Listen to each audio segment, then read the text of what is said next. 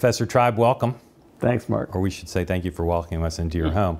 Want to start by talking about Barack Obama. You were a former student and research assistant. Is that what you called him? That's what he was. He was great.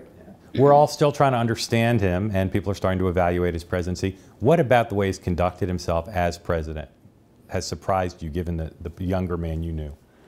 You know, it's been enough years, and he was sufficiently brilliant and in a sufficiently limited role that I could never have predicted what kind of president he would be. I certainly knew he would be something important and remarkable, but what kind of judgment he would show, how controlling he might be, what sorts of people he would surround himself with, those were things I couldn't have pretended to know.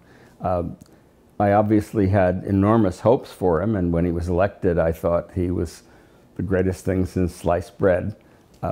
He's been impressive in some respects, perhaps disappointing in others.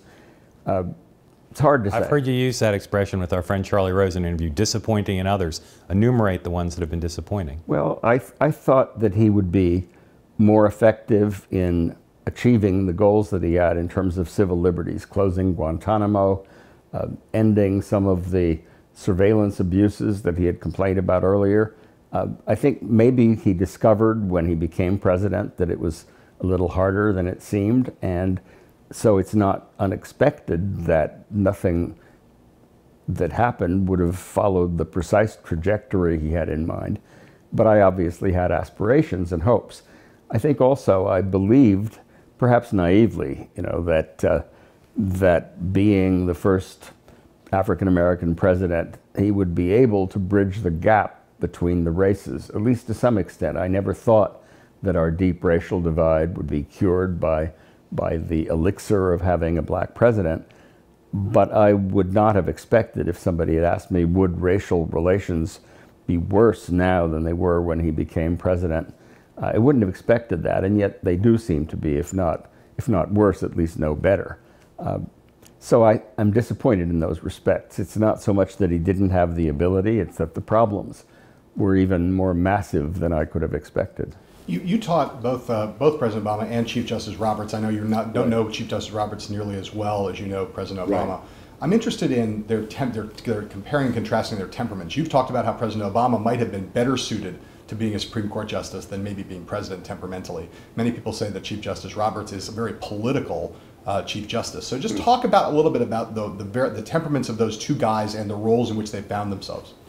Well, it's certainly true that Barack Obama is an extraordinarily thoughtful and careful person. He weighs and measures the pros and cons of everything almost endlessly. And in a way, although he's decisive when he finally comes down one way or another, he's an ideal judge. I mean, he listens, absorbs things, does not have deeply embedded preconceptions. He's not particularly ideological.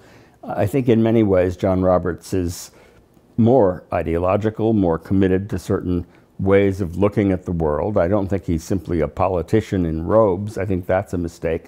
But on the other hand, he has a very clear and crisp worldview, and he's very determined about seeing the world through the lenses that he has ground for himself. And I think in many ways it is a paradox that the more political of the two is John Roberts. He certainly is also the more sort of sociable. I mean, there's nothing unfriendly about Barack Obama when you get to know him, but I don't think he is as deeply engaged in sort of backslapping and making friends, whereas it was very clear when he was a brilliant student of mine that John Roberts would offend no one. He was liked by everybody. He was a person who spent time with everyone.